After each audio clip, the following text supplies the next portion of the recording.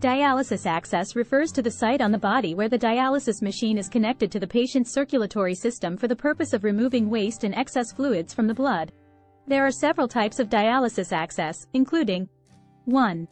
Arteriovenous, AV, fistula. This is the preferred type of access because it is less likely to get infected or clotted. An AV fistula is created by connecting an artery to a vein, typically in the arm. 2. Arteriovenous, AV, graft. An AV graft is a synthetic tube that connects an artery to a vein, typically in the arm. This type of access is used when an AV fistula cannot be created due to small or blocked blood vessels. 3. The central venous catheter, CVC. A CVC is a temporary access option used when immediate dialysis is required or when other access options are not feasible. It involves inserting a catheter into a large vein in the neck, chest, or groin. Managing dialysis access involves maintaining its function and preventing complications.